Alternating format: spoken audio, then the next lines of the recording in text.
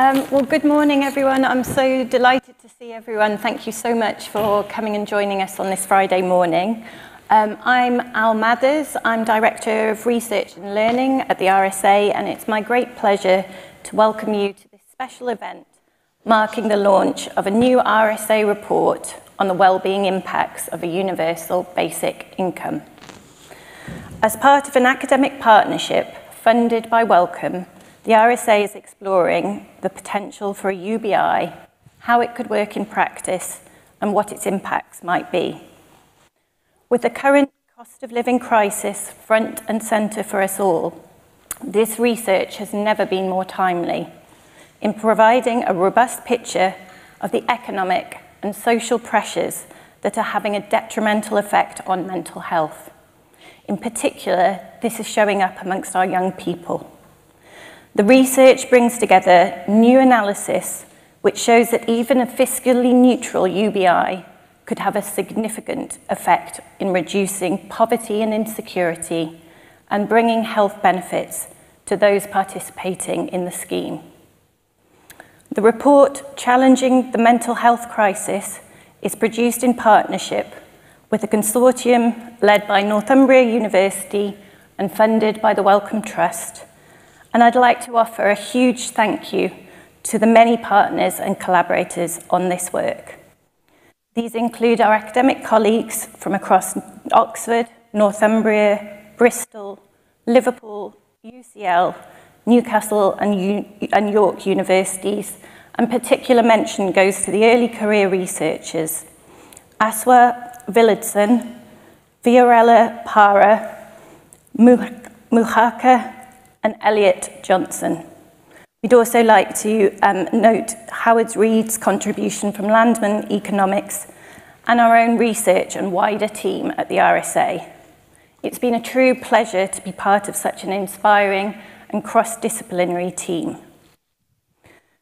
This work has real strategic relevance for the RSA. After having launched our new Design for Life mission earlier in May, at a time where we're all experiencing the first-hand impact of a world increasingly out of balance and the fragility of our current economic, social, and environmental systems, Design for Life lays out a commitment from the RSA to rebalance these relationships. That means that we need to grow social opportunity and innovation through the development of agency, capabilities, ideas, and connections for all people that will help us transition towards a truly regenerative future. That's a great vision. However, for this to be realised, we need to head-on address the current social inequalities and barriers that we experience day by day. Resetting and redesigning our economic and social systems is therefore critical if we are to unlock wider social potential and critically to support the flourishing and resilience of all people across their life course. And that's for the benefit of our communities and our planet. Today, I'm delighted that we're joined by a fantastic panel of speakers here in the room, as well as others joining online. I'm really delighted to welcome Matthew Johnson and Hannah Webster here with me on stage, and we'll hear from each of them shortly regarding the critical findings and analysis from the report. Matthew Johnson is Professor of Politics at Northumbria University and Principal Fellow of the Higher Education Academy. His work is centrally concerned with addressing issues of inequality, social justice, and exclusion, both in his native Northeast and beyond. Hannah Webster is the RSA's Head of Research with expertise and focus in the areas of economic security, well-being, housing, and young people's advocacy. I will then invite responses from our distinguished guest speakers, Professor Guy Standing and Ruth Lister, and I'll introduce them more fully then. We'll be using our time to have a conversation around the key themes arising and to answer some of your questions. So please prepare your thoughts, because we would like to hear from you directly. For those watching online, Do drop your questions and comments into the YouTube chat or on Twitter using the hashtag RSA UBI. We'll try to get through as many of these as possible before we wrap up at 10:45 a.m. So without further ado, I'd like to hand over to Matthew. Thanks very much. Thanks very much, Al. So this is a real pleasure in lots of different respects, not least because the kind of work that the RSA has done over the course of centuries is integrally tied to dealing with core critical socio-economic challenges. And the sorts of work that we've done over the past couple of years with the RSA has been innovative in a number of different respects, not least insofar as it's committed to genuine interdisciplinary collaboration and collaboration with partners. And the report that we launched today gives an evidence base for a policy that really is, quite sensible. And one of the recurring themes that comes up in conversations with policymakers is, oh, this sounds like a really good idea in the abstract, but nobody would ever vote for it. And we've tested that idea to destruction. And the findings that we present here really do suggest that this is not just a good policy. It's a policy that people recognise as being good and recognise as being integral to dealing with the sorts of challenges that Al quite rightly highlighted. So why don't we have a UBI? But it just makes sense. It satisfies our needs. We can't feed ourselves, we can't house ourselves without cash. So we should just get cash. It secures us. It ensures that we don't face the risk of destitution, of being made homeless, of being cast out into the streets if we can't afford rent or mortgage payments. It lets us do the things we need to do.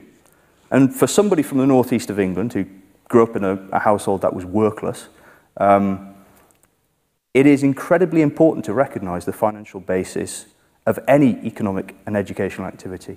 If you haven't got a cash base to do the kind of entrepreneurial activities that we need to engage in, the kind of educational activities that we need to engage in to deal with our regional inequalities and the inequalities within our regions, we're just not able to develop fully. So we need cash. It helps us individually and as a nation. And at a time in which Britain is fractured and broken up and almost in a process of atrophying, we need this sort of transformative policy to enable us all to get on and work collectively to face our challenges. And the most damning element of this is that rich people already have it. It's incredible. We have to emphasize the extent to which rich people have basic income simply by virtue of the fortune of having parents who were already rich. And somebody who went to an open day at Newcastle when I was 18, to be surrounded by people who'd just come off winter holidays and to be dumbfounded by the possibility that people could afford winter holidays, this really strikes true. The amount of talent that is lost in this country by virtue of the absence of economic support is disgraceful. And we have to deal with this. We have to level up society as a whole. So our findings dismantle the idea. Nice idea, but nobody would vote for it. And they do that through, the report does that through a number of different mechanisms. Perhaps most importantly, it focuses on the health case. UBI affects health by reducing poverty. Quite obviously, if you reduce poverty, people are better able to feed themselves, better able to afford to heat their houses, to reduce a whole manner of poverty-related conditions. It mitigates inequality. Some of the most harmful effects that we have in the world of work and our personal relationships are those which are attendant to stress. If we're abused, exploited, dominated, whether in work or in home, we cannot do well. This gives us a get out. For all of us who are faced daily with stress, this is really important. And it promotes long-term thinking. A lot of the behavioural processes that lead to short-term ill health and long-term ill health stem from people presuming that their lives are not going to be long. Smokers, for example, when you confront smokers with the thought that smoking is going to kill them, there's a possibility actually that it's going to increase smoking because people go, oh, well, I haven't got long to live, so I might as well really enjoy it. Puff away as much as I possibly can. Yeah.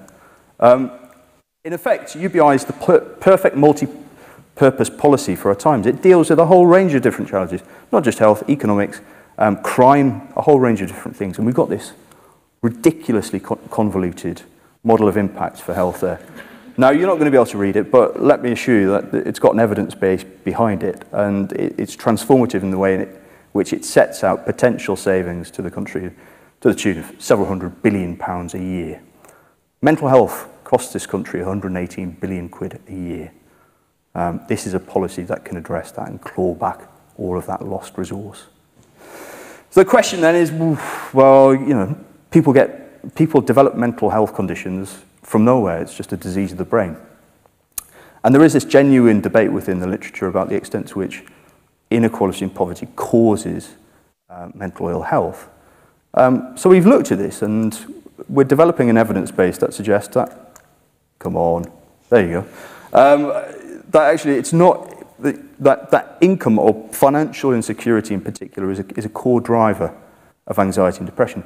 So you can see you've got a health gradient there that relates to people's quintile of income.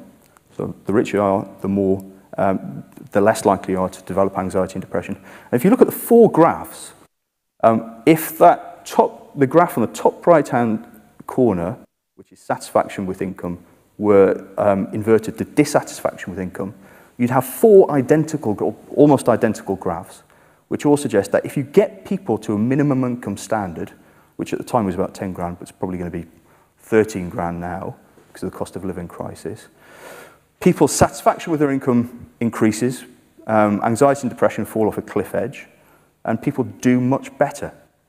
People need money, and ultimately, this is a good way of providing them with the money, the quantity and quality that they need. And it's affordable. So Howard Reed's Landman economics modelling of these schemes suggests that these are fiscally neutral for starter schemes, but can be funded, the more expensive schemes that get you directly to minimum income standard level can be funded through wealth and land taxes, which bring in potentially hundreds of billions of pounds, the eradication of morally outrageous tax reliefs and subsidies that contribute daily to the climate crisis and to the exacerbation of inequality. And perhaps most importantly in this context, savings in efficiency and health. Ill health, poverty, inequality cost this country a fortune. And we can't afford to continue to fail in this regard. So look, UBI offers clear pathways to outcomes than the alternatives. So I think Hannah's going to talk through the qualitative research that we did with young people, but it was quite clear from the citizen engagement work and the engagement work that we do with young people in general, that young people realise that the system doesn't work for them. They want to achieve financial well-being, they understand the financial basis of all of the things they want to achieve, but they face a trade-off between work that doesn't pay enough, study that may not lead to secure outcomes, and leisure that's increasingly unaffordable. Education, the supposed pathway to success, is being undermined by financial insecurity. It's very difficult to perform well if you are at desperate risk of destitution and if your mental well-being is being undermined. So as a consequence, young people intuitively support UBI. And it was quite consistent to see that young people really see this as a means of dealing with the challenges of their times. So what's the impact on public health? Well, we tried to model the prospective impact of introducing 3 UBI schemes on anxiety and depression. And that was possible until the cost of living crisis and the mini-budget, which skewed the Gini coefficient, the amount of inequality, prospective inequality in the country, the amount of poverty, so much that the data that we've got available could no longer accommodate it. So if things were as they were in 2019, you could see hundreds of thousands of cases of anxiety and depression just within the 14 to 24-year-old cohort, prevented or delayed over a period of time through introduction of UBI schemes. The figures that are presented here are likely massive underestimates. The sorts of policy developments that we've seen in the last couple of months and the sorts of crises that we face mean that the levels of anxiety and depression are likely to be underestimates, and the number of cases that could be prevented and delayed are likely to be underestimates. So that suggests that the savings that the introduction of a UBI scheme could make are much greater than the savings that we've suggested here. So then, right, so it makes sense of public health terms. Is it popular? Well, we tested this to destruction. We worked with constituencies in the Red Wall that were regarded as being inimical, as being fundamentally opposed to progressive policy. And what we found was consistent high levels of support for UBI. It's counterintuitive. These supposed regressive fiscal conservatives in the Red Wall.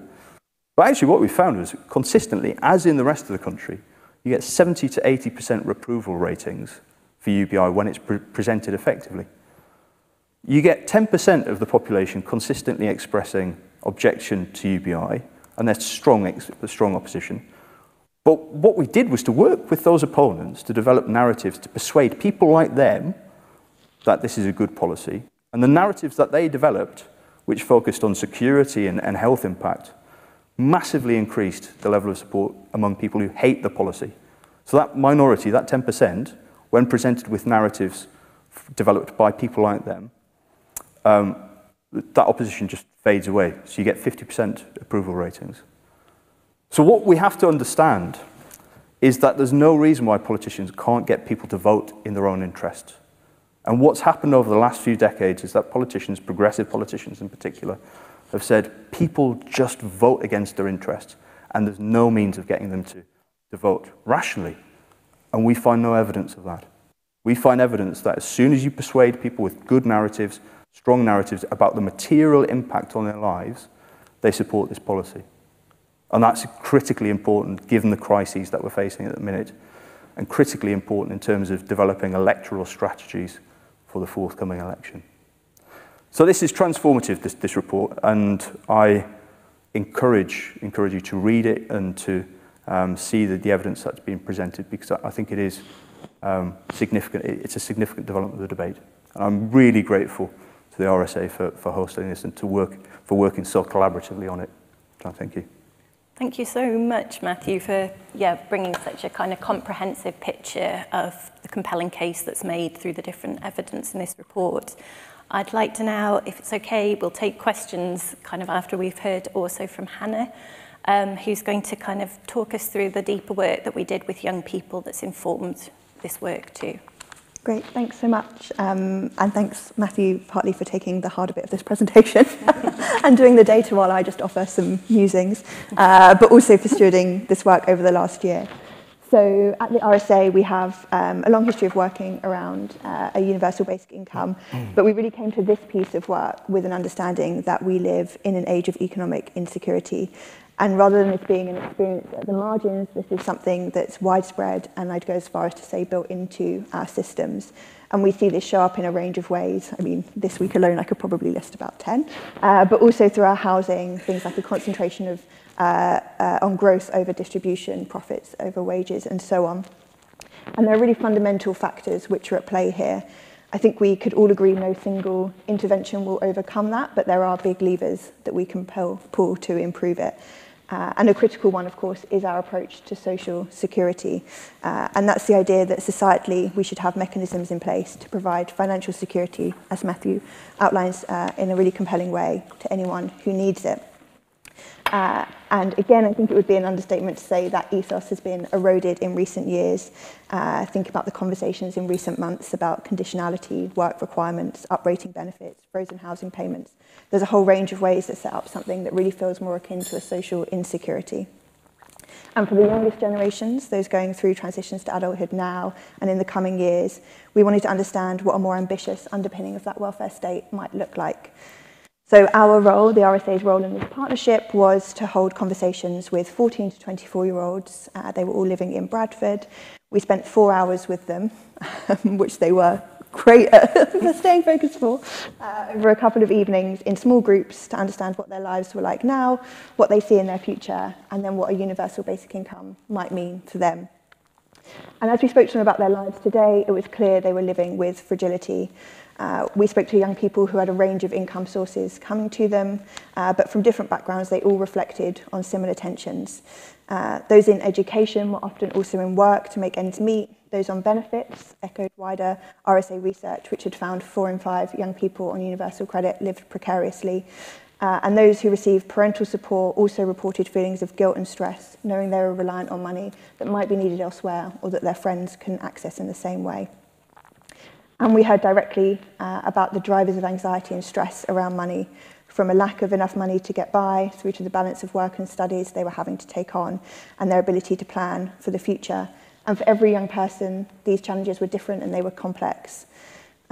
One young person I thought summed it up, I was going to say quite nicely, but I'm not sure that's quite the right phrase. They said that they wanted to be able to get a nice job in the future and have enough money to have a happy, healthy life, but they just didn't know how they were going to do that, and they were nervous for their own future. And that young person wasn't even 16 yet, but spoke to a sentiment that spread across our groups. Very few thought the benefit system was for them, almost unanimously. They thought that, and this is regardless of any design of the system, the delivery was unfair, stigmatising, and left people at the margins of support when really it should be more expansive. And so what we got from these conversations, and I was in some of them as well, was that this isn't a generation that are supported to reach their potential. It's one being quickly thrust into realities of individualism for a little support underneath it. We then moved the conversation on. They're at about hour 2 or 3 by now. And we explored what a universal basic income might mean, navigating in turn the pros and the cons of an intervention like it. And together, young people led with their ideas about what a universal basic income would mean to them, sharing positives like increased security, a better balance between work and well-being, improving their relationships by taking money out of the equation and offering the opportunity to engage with better work or learning opportunities. A lot of young people talked about their personal circumstances first, like cutting down their hours to benefit their grades, but some also considered the wider societal impacts it might have. One young person said that if they had more money, that would have a knock-on effect on their health and the NHS wouldn't be as strained as it is. They said they felt there'd be a lot of ripple effects that would happen. And I thought it was quite powerful that that young person made that reference before much of the work that Matthew talked about had happened. They were identifying the knock-ons that we've been able to evidence through this research. And I think that's incredibly powerful, what we found. Over 500,000 avoided or postponed cases of anxiety and depression amongst that age group over a decade with a universal basic income at a minimum income standard. It's such an astounding figure that I think we all have to sit up and listen to it. Particularly for a policy which has long been discussed solely in its economic terms. So after a balanced conversation with young people, they unanimously supported a UBI in principle, and this was before they had that data on the health analysis. It can be easy to dismiss the idea purely in terms of an immediate expense, but the lasting impact of a more expansive, generous and well-being centred approach to policy, personally I think will overshadow this. And I really hope this contribution in all of its detail will help us to think in that way more often. Thank you so much, Hannah. And just to speak from my personal experience with being involved in the workshops and interviews, to hear young people saying that they worry for the future before the age of 16 is a horrific, horrific position to be in. And therefore, I mean, that was in December last year. So if we reran it now, I think we would see even more impact on how those young people felt about that opportunity. Thank you so much, Hannah and Matthew. I'd now like to invite our distinguished guests to share their thoughts and expertise in response to the research. I'm delighted to welcome Guy Standing and Ruth Lister, who are joining us online. Guy Standing is a professorial research associate at SOAS University of London. He's a fellow of the British Academy of Social Sciences and an honorary co-president of the Basic Income Earth Network. Guy is also a council member of the Progressive Economy Forum. Baroness Ruth Lister is a member of the House of Lords. She is an emeritus professor of social policy at Loughborough University and deputy chair of Compass. She has written widely about poverty, social security, and citizenship. Guy, if I may pass to you first, please. Well, first of all, thank you very much, and congratulations, Matthew and Hannah, on their report. It recalled that I was presenting my own report on basic income in the RSA in 2019, which was called Battling 8 Giants. And it was based on the research I've been doing over the past 30 years And I think it's very important when we talk about basic income to start with a clear definition. I'm against using the term universal basic income. I prefer just basic income because in practice, in pragmatic terms, one would have to have a strategy for saying that people coming into the country as migrants would not automatically get the basic income straight away. Otherwise, you would get welfare tourism, you'd have problems politically in selling it. You would have to say, we will deal with giving help to migrants outside the system. Now, it's important to emphasize that a basic income is something that it would be paid individually. And it would be paid unconditionally, unconditional in terms of previous contributions in some sense, or in behavioral terms, you have to do X, Y, and Z like you do with universal credit. It's unconditional in those terms. It's also non-withdrawable. It's an economic right that would be guaranteed for people to get each month. And it would be paid in cash or the equivalent, not in vouchers or something which was determined how people would have to spend the money. So that's a critical part. It's also important to say that the objective of a basic income is to give an anchor of basic security to everybody of equal value. And what that means is there would have to be supplements for all those who have extra costs of living, people with disabilities, people who are having babies and maternity leave and so on. And therefore, the idea would be to give everybody an equal material base. And then you could build other policies, conditional or otherwise, on top of it. Be careful not to present a basic income as a panacea, as a replacement for everything. Then you fall into all sorts of traps that the political right play.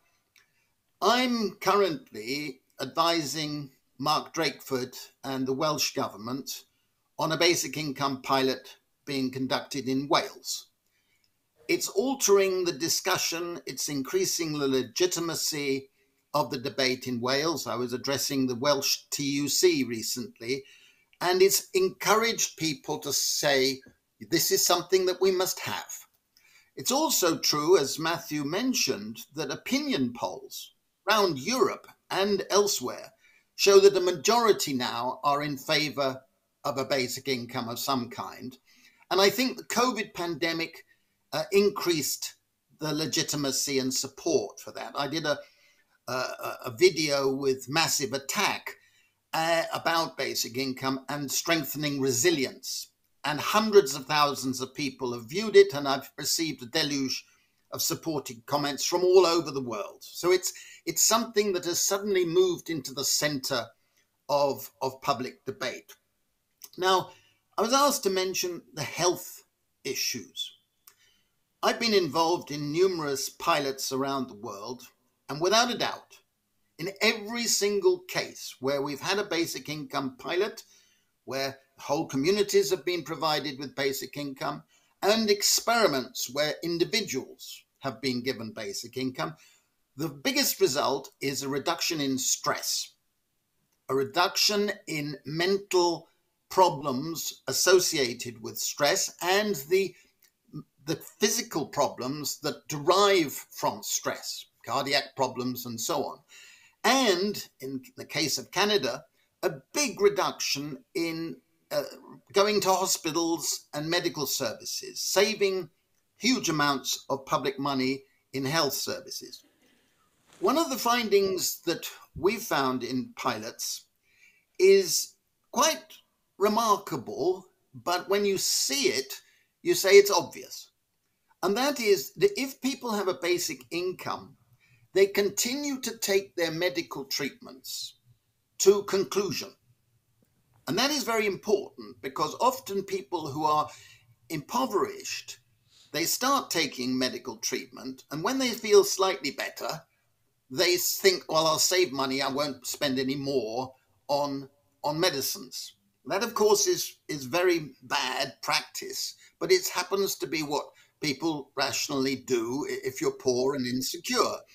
And the basic income actually has induced, and we've seen this with strong results, and it induced people to continue to take medical treatment. Another result which doesn't get sufficient attention is that we've seen in pilots that as a result of women having individual basic income, they feel more inclined to walk out of abusive domestic relationships. And those relationships are incredibly damaging to the health, not only of the woman, but often of the children as well. And the very fact that this effect is strong in basic income pilots deserves to be given respect, because it's a feminist issue of enormous proportions. One other point I would really like to mention at this juncture, and I can come back on others, is it important for all advocates to emphasize the following point. Every basic income pilot with which I've been involved, and every basic income pilot that I've seen the results of, and there now are about 100, have shown the following fact. It results in an increase in work. Just in case you didn't hear that, it results in an increase in work, not a reduction. Now, that is contrary to the prejudice of a lot of critics, particularly from the political right. They claim that if you gave people a basic income, they would become lazy. This is not true. It improves people's sense of confidence, energy, and initiative. And we've seen that. And it also encourages people to do more forms of work that we regard as socially valuable, but which aren't given enough attention in our national statistics and so on, including care work, volunteering, and various forms of social work. So for me, a basic income has to be an anchor. That's what I've been arguing in my books. It's a matter of justice, common justice. It's a matter of giving people basic security. People who are chronically insecure lose mental bandwidth. Their IQ goes down. And it is also a tool of freedom. That's pretty strong. Thank you very much for listening. Thank you so much, Guy. I'll now pass to Ruth, if that's okay, and then we'll ask for some reflections from Hannah and Matthew. Ruth. Great. Thank you very much to Matthew and Hannah, and also to Guy for setting the scene so very well. And I very much welcome the focus on the impact basic income might have on mental health and well-being. And to my knowledge, that hasn't really been explored in depth before. So I think it's an important avenue of research. And indeed, psychologists for social change have in the past suggested that the psychosocial benefits of UBI are potentially very wide-ranging, in particular enhanced security, which Guy and others have mentioned, and a sense of agency, which I think is very important, as Guy mentioned, about women feeling able to leave situations of domestic abuse. And elsewhere, psychologists for social change have argued that feeling secure is central to well-being. And I have to admit, I in the past have sat on the fence a bit about UBI, but it's my increased understanding of the importance of security in the context of growing material insecurity, the significance of which was underlined by the pandemic, and which the RSA and Guy have done so much to draw attention to, that really has kind of pushed me off the fence when it comes to supporting some form of basic income in principle. And I think the case has been made very well by all the speakers so far. So I suppose I was expecting that the report would help increase our understanding of the mechanisms by which UBI could improve mental health and well-being. But to be honest, I'm not sure it does really. Workshops of young people certainly do offer some pointers, but I think less so the analysis of the Understanding Society data, valuable as it is, because I'm not convinced it really shows how basic income, I take Guy's point about calling it basic income rather than UBI. Basic income per se can address the crisis in anxiety and depression referred to in the title of the version that I've got. Because the main message of that analysis seems to be that there's a clear relationship between income level and mental health up to a point. Now, income levels, and in particular, the level of social security benefits, which it is worth noting are under threat yet again if the government reneges on its earlier promise to uprate in line with inflation next year, which is looking increasingly likely. But those levels are of the greatest importance. But even though the report helpfully shows how it's possible to achieve a basic income at a decent level, that's not really what sets basic income apart from other approaches to social security reform that improve income levels. So, playing devil's advocate, if I was an advocate of a means-tested, guaranteed minimum income at a minimum income standard, and there seems to be increasing support for this approach, sort of in competition with basic income, I'd use these findings to support that approach. Yet I would argue, and this is very much echoes what Guy was saying in terms of his support for basic income, that a means-tested guaranteed minimum income based on a couple's entitlement, not an individual like basic income, would not provide the same basic level of security and sense of agency that psychologists for social change argue basic income would do. So a question I have would be if there's anything in the data that throws light on this aspect of basic income that I've missed. As Hannah said, increased security was one of the positives mentioned by the young people in the workshops in relation to their longer term future. And earlier RSA research showing the high level of financial insecurity and precarity among young people is cited. And though I've not had time, I'm afraid, to read the companion basic income conversation report on winning the vote, which is linked to this report, and that Matthew mentioned, I did note it placed some emphasis on the importance of security with regard to how the arguments for UBI are framed. And I think it's a very valuable exercise insofar as I had a quick look at it, looking at what arguments do resonate, particularly with people who, at first glance, are not attracted to the idea of a basic income.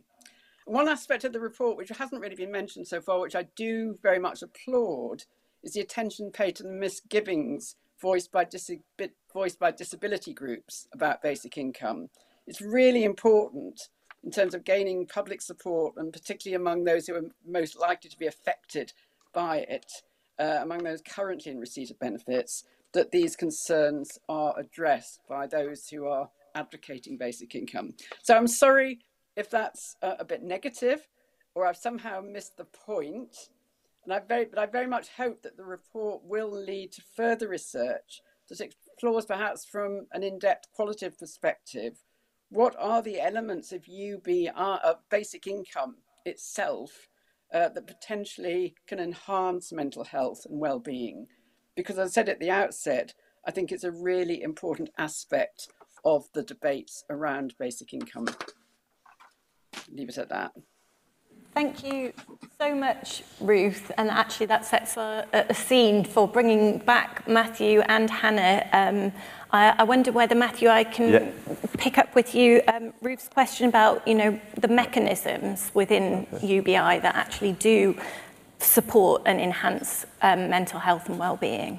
Yeah, sure. So the Understanding Society data is just a series of waves of data collection on a range of different factors. And over 10 waves, we analysed changes in income and anxiety and depression scores. And we controlled for, we were able to show as clearly as we possibly could that a primary driver of anxiety and depression scores was income level. So we controlled for previous year's income, and we could see that when incomes go down, anxiety and depression scores go up. So in the absence of a randomized control trial, this is a good quantitative response. Now, at the minute, we're doing something very similar with a longitudinal panel study of the cost of living crisis and anxiety and depression. We expect to be able to present at least quasi-experimental data that suggests that a primary driver is income to anxiety and depression scores. So what does the quantitative work show? It builds the case for causality, which is sort of common sense in lots of different ways. So then the second point is, well, why don't we just use means-tested redistributive measures to support the worst off? And this is an intuitive response. People who need the most support ought to get the most support. But there are a range of different political and social challenges that go along with that render that approach impossible to sustain, as we've seen through austerity. So the first one is that the current means-based system, means and needs-based system, if it were expanded and more generous and gave people more money, would build in exactly the sort of perverse incentives for inactivity that people always complain about in terms of welfare systems.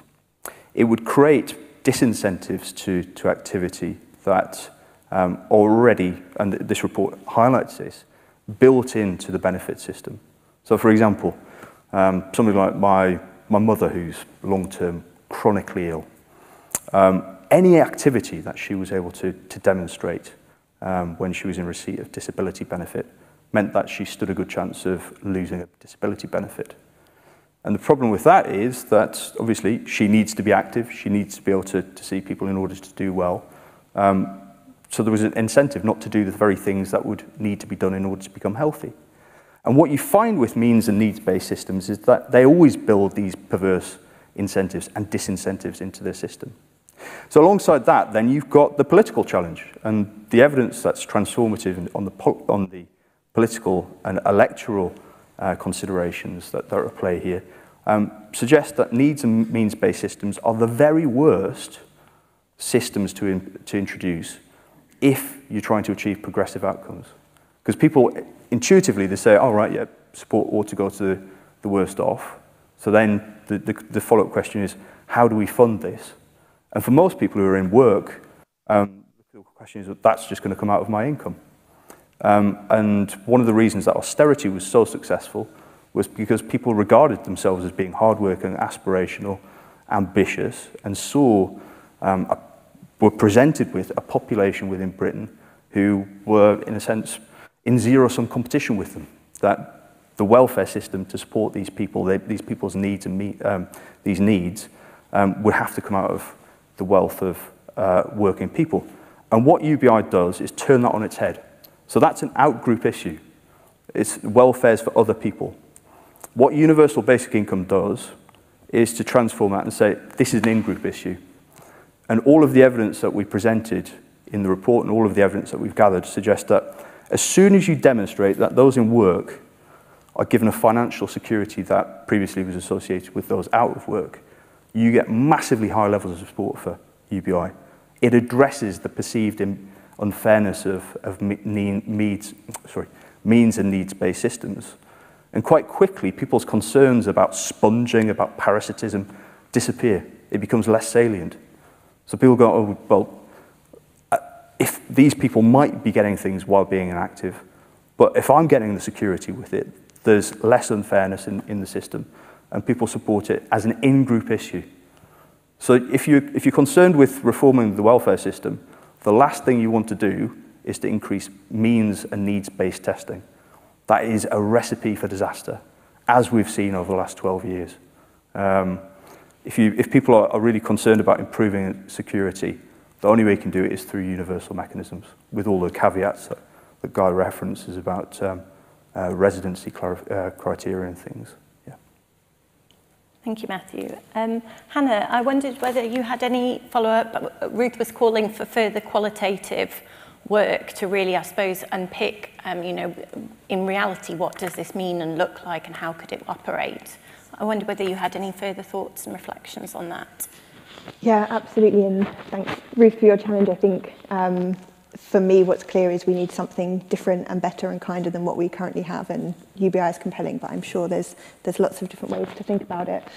I'll mention what we talked about in our workshops, but then I think I'll build a bit on, Matthew, what you were saying as well. So in our workshops, we did talk about some of the issues you raise about whether or not young people felt that there should be additional benefits on top of a basic income for those that had needs like you described, particularly those living with disabilities. And there was generally consensus that there should be in any formulation, and I'd absolutely agree with that. So I think teasing that apart further and thinking about the implications is definitely another avenue to go down, but our initial senses in those groups was support for that mechanism. And then I think on your first point and thinking about this idea of security a bit further and what a UBI offers on top of this idea of the minimum income, at the RSA we have quite a formal definition of what we mean by economic security, but in simple terms I guess it's that you feel able to cover what you need to with your income now, but also you can look ahead to the future and know that that will either be maintained or improved. And if I think about kind of the formulation we have at the moment of our benefit system, if I was someone who was worried about my current role and thought I might be out of work in the coming months and perhaps universal credit was the benefit that would be appropriate for me, I would have very little guarantees about what my income would look like, even if the system was more generous. So I would know I'd have to wait 5 weeks without income before I could receive any money.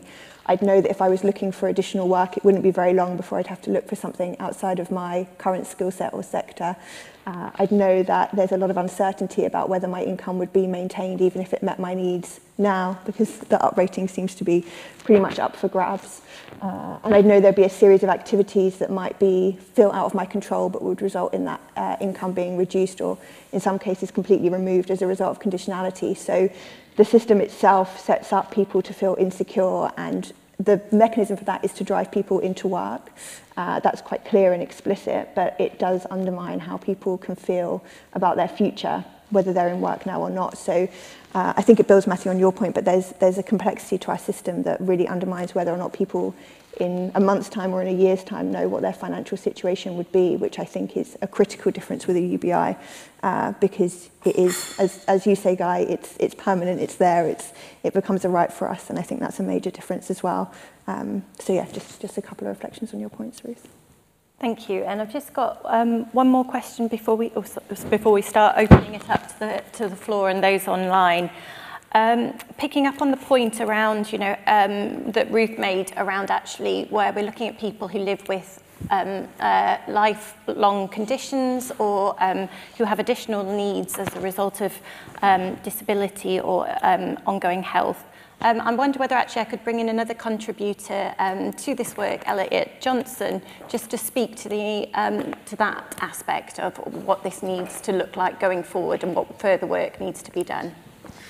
Thanks very much. Yeah, it's one of the key issues that's outstanding in assessment of UBI, and Guy sets it up very well. That I think everyone agrees that we can aim for a basic minimum for everyone, but people have different needs, and we need to take account of that. There are things like housing that everyone needs, but there are very different prices for that kind of thing. So this is all part of an additional consideration of differing and additional needs. There has been a concern among disability rights activists and organisations that UBI could lead to an undercutting of the existing system of support. And obviously that builds from an evidence base of the last 25 years of additional increasing conditionality, possibly 40 years. So there is a reluctance and a concern that this might lead to worse outcomes for disabled people. And there are a couple of ways to address that. So the first is that we need to look at this from a new perspective. Work is valuable, but not all work is valuable. Some work is hugely damaging to individuals. In disability rights, there's been an agreement that, in general, that work is especially valuable because it's a sign of equality and participation in society. Now, we can look at this a couple of ways. First, as to Guy's point, we know that it doesn't reduce worklessness. It doesn't increase worklessness. But in addition, we need to consider all of those currently unpaid factors that people undertake every day, care work, which specifically affects disabled people disproportionately, and voluntary work. Now, these are things that disabled people, some disabled people might be able to do. They may not be able to take on full-time work. We need to give value to those activities that we currently give no financial value to. And then in addition, there are plenty of ways that we can avoid this undercutting of the current support that disabled people currently get. So we need to approach this from not the last 12 years of austerity. We say that people need additional investment in welfare systems. There are benefits that will return to that after that point. We can be confident that disabled people will be in receipt of additional needs-based benefits on top of that. I shouldn't say benefits really, because it's sort of been tainted as a word. But there are plenty of ways to deal with these things. The important thing as well is that consulting with some disability organisations, the vast majority, I would say, do not have a formal position on UBI at present. And that was very clear when I approached them. There are some who are vociferous opponents because they look at it in a sort of the context that has been around, but we can design systems that work for them. For the rest, we need to be at the front line of influencing them to say that these are the ways that it could benefit disabled people. And for disabled people more generally, we need good communications on this that says this is not something to fear, this is something that will give you lasting support during the time when things are being assessed. You know, we need support for people while needs are being assessed. So yeah, I think there's a whole approach to it and more work needs to be done, but UBI should be something that works for everyone and we need to make sure it does. Thank you very much. Just before I open to the floor, if Ruth or Guy, you wanted to have any follow-up on what's been said? Guy? Yeah, first, can you hear me? Yes. Yeah.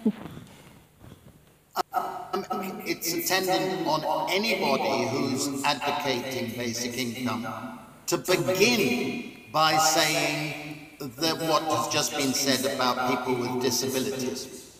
You must not give a presentation which doesn't show that up front, that there are necessary reasons for having supplements for people who have extra costs of living, including those who have episodic disabilities or chronic disabilities. So I think that's important.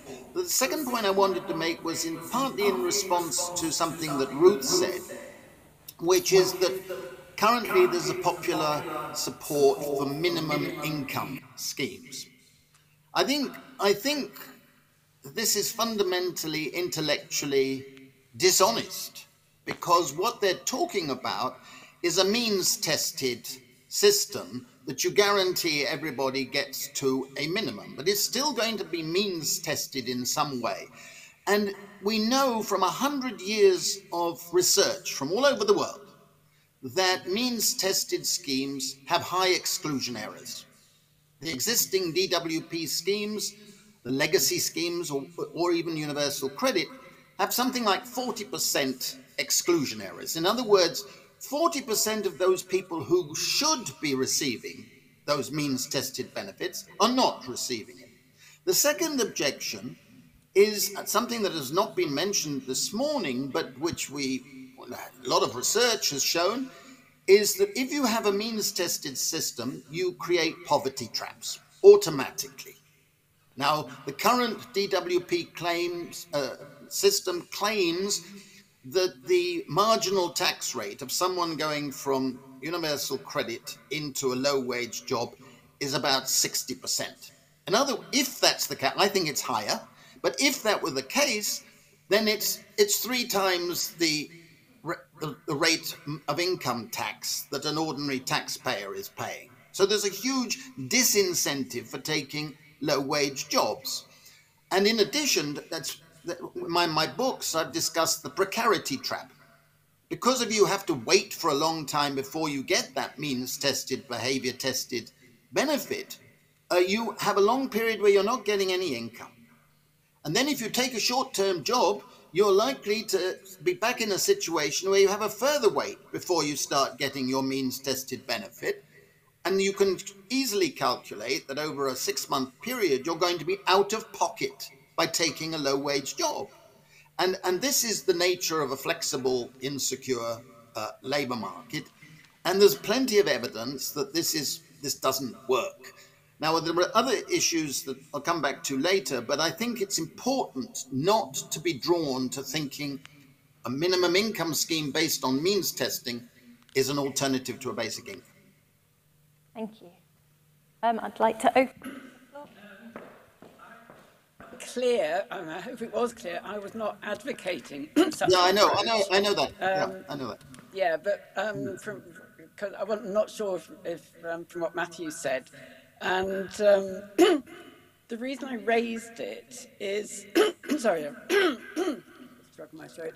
A lot of very influential organisations are now advocating it. My understanding is that there've been quite an influence on the Scottish Government, which previously supported basic income, but now is looking at guaranteed minimum income schemes. And I suppose what I was saying was that any advocacy of basic income needs to be clear in the way that the Guy was about what differentiates, what does it offer above a better level of income. And I'm and as I said, level of income is clearly incredibly important, and your research shows how important it is for mental health.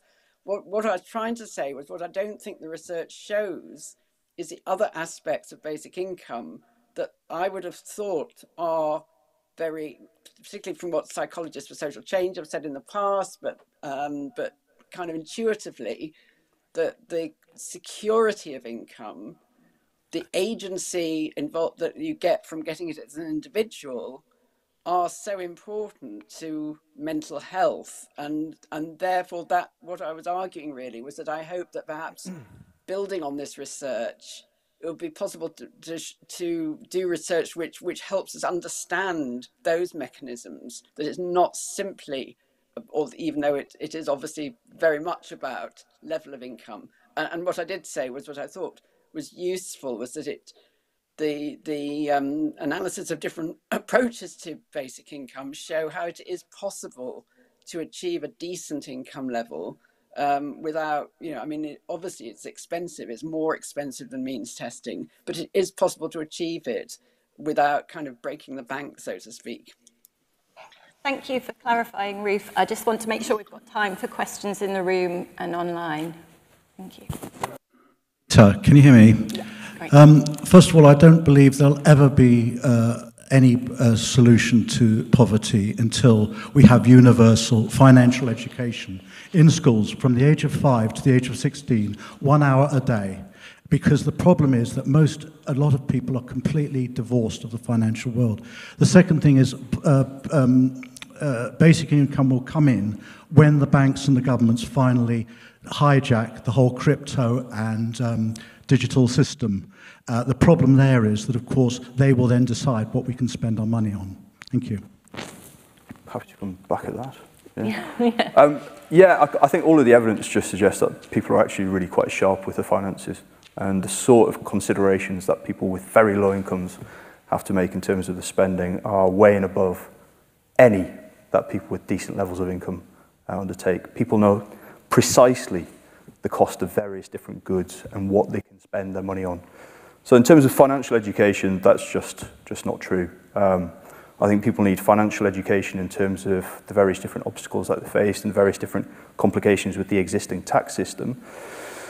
But when you speak to people and work with people who have restricted levels of income, you see that on a daily basis, their awareness of the cost of various different goods, the awareness of the capacity to invest in longer term activities is precise and extremely complicated, extremely detailed and complex and rich.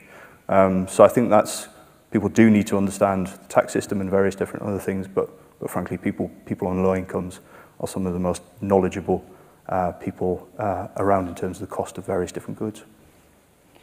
Hannah, I just wonder whether you could give a perspective on that in terms of our wider work that we're doing with the Health Foundation and young people around kind of health and economic security. Yeah, absolutely. And I start with an example from our workshops for this work, which speaks to your point, Matthew.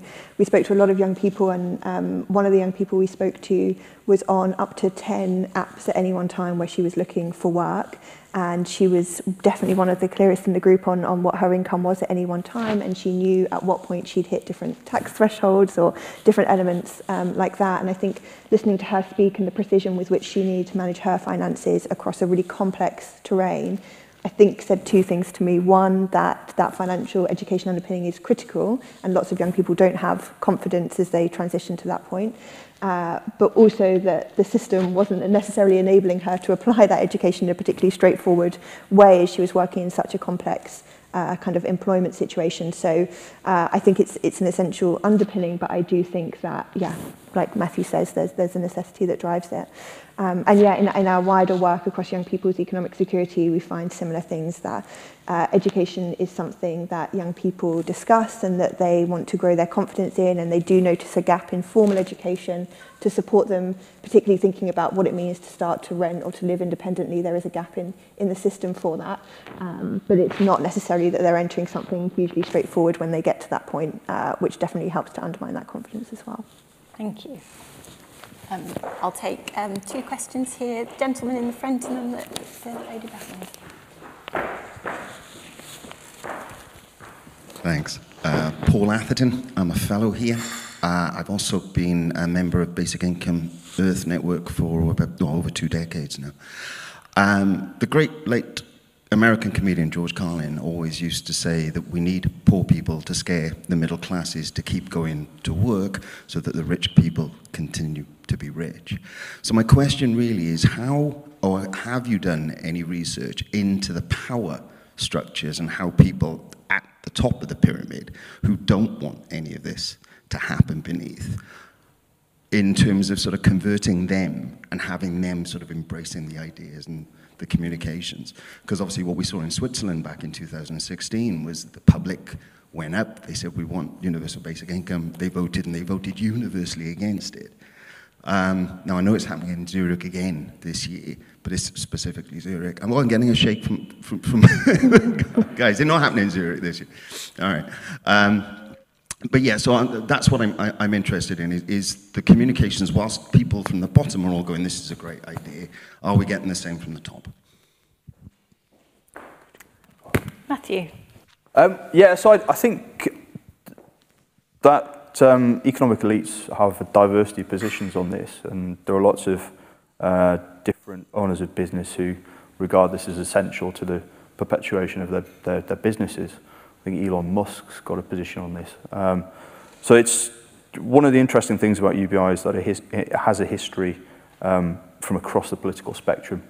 And I think the difference seems to be about the degree of generosity in payment that determines whether somebody's support comes from a right or left-wing position. So I think there's actually increasing support among these sorts of actors, because I don't think they can see any way of sustaining their businesses without low-paid workers having some degree of security. Great, thank you. I'm going to take one more question in the room, and then a couple of questions online, and then if we can follow up also if we're not able to take all the questions in the room afterwards. Hi, my name is Noreen Tarani. I'm a psychologist, so I've been kind of interested on the psychological side, and actually mental health. I do a lot of psychological surveillance, and mental health is multifactorial. It isn't just one thing. And what I was wondering about your research was, which direction are we going in? Because I know that if people have mental health problems, they're much more likely to be poor. So, is this a correlation? And should we really be looking at mental health more widely than purely poverty? Or if we are going to look at poverty and mental health, how do we actually connect them up much better? So, I think I can respond to that. So this gets back to Ruth's point. So the central argument of the report is that it's not just quantity of money, it's the quality. And it's the security of income that enables people to preserve their interests and to escape demeaning circumstances. The Understanding Society data recognises that the relationship between financial security and anxiety and depression is bidirectional, so that if you develop a mental health condition, it can have an impact on your income. But the vast majority, the evidence that we produced suggests that the primary driver in that relationship is from income to anxiety and depression as specific conditions. And I think what we see in Britain today, but also in lots of other unequal societies, is that if you develop conditions like anxiety and depression, and you're on a good wage, and your family are also from backgrounds in which there are good wages, you can only fall so far. And actually the long-term impacts of developing these conditions are not as grave for those people as within other socioeconomic groups. So actually people are protected by their income. And when you look at the clustering of anxiety and depression in our samples and the health gradient, I think the evidence is quite persuasive that low-paid people who are exposed to financial insecurity day by day are much more likely to develop anxiety and depression specifically. It's a different case with severe mental health conditions, but yeah, no, anxiety and depression, I'm quite confident. And we've got a longitudinal panel that hopefully will bear this out over the winter. Thank you. I'm just going to take a couple of the questions that have come in online. This is a question from Al Cheshire. What do you think the impact of UB services may be if UBI is introduced, given the downward trend of funding to these services currently? And I wonder whether I can pose that to Guy and Ruth online.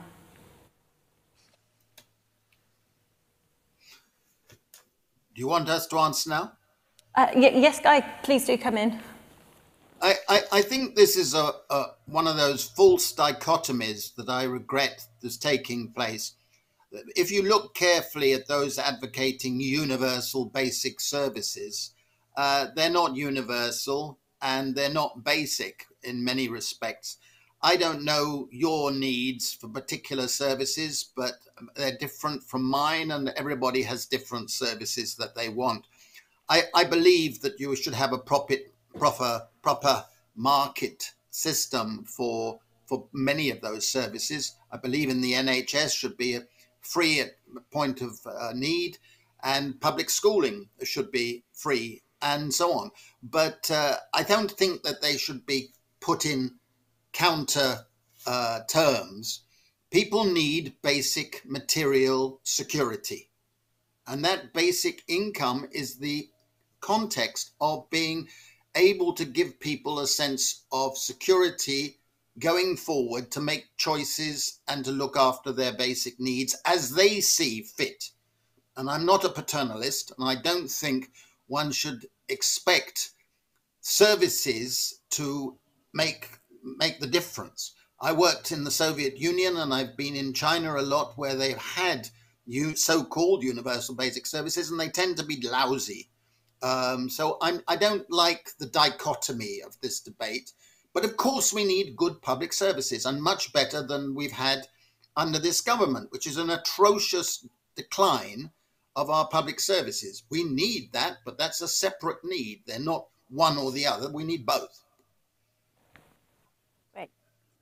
I very much agree with that. I'm a bit unclear as to what universal basic services would mean, but I mean, if we take, for example, education, which is, you know, there's a basic right to education, and I was at a conference yesterday of Child Poverty Summit in London, and I was chairing a session on social exclusion in education, and it's very clear, I mean, the work of Child Poverty Action Group and others, that if you don't have adequate income, you can't benefit from your education. And we're seeing that, I mean, those of you in London, the Standard this week and last week, I mean, endless articles about young, you know, children coming to school hungry, unable to learn, trying to hide the fact that they don't have enough money to pay for school meals because they don't qualify, because they're not, their income is supposedly the parents' income too high. And so I mean, the two are so integrated. To be able to enjoy those services, you need a decent income. And the question in terms of austerity, I mean, I think both as I said, and I think Hannah said as well earlier, that social security benefits, working age benefits, are under real threat at present, in just the same way that services are under real threat. We have, the new Chancellor has made very, I don't know if he'll remain Chancellor, but very, very clear that, and is being advised by one of George Osborne's advisors, that, the danger is we're going into a new age of austerity, which could hit both benefits and services. So the last thing we need is them sort of competing with each other. What we need is that we need people to have access to decent income and decent services, and that should not be prevented by poverty. Thank you. And a final question for Matthew. This is from Dave Beck from Salford University and the UBI Lab. As a supporter of UBI, I'm struggling to square the circle of environmental issues. Would a UBI result in more environmental issues, do you think? No, I don't think so. I think it's actually critical for dealing with the various different climate change catastrophes that are upon us. I think there's a consumptive effect. So Natalie Bennett recently highlighted the impact of poverty on the amount of resources that people use. So you can imagine if you're dealing with very small amounts of resources that come in either periodically or insecurely, your first instinct is to satisfy the short term. So you buy cheap stuff. And cheap stuff is not only more environmentally disastrous in its production, but it's also more likely to just break straight away. So you have to replace it. So it might be, instead of buying an expensive pair of shoes, like these were about 60 quid or something, I used to buy rubbish shoes, right? And I'd go through them really quickly. And the amount of cows that have been killed for rubbish shoes is incalculable. So if you give people more resources, they spend more, they allocate more resources to longer term sustainable consumption. So that's the first thing.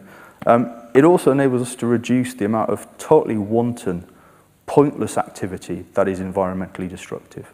The amount of needless travel for pointless activities. There's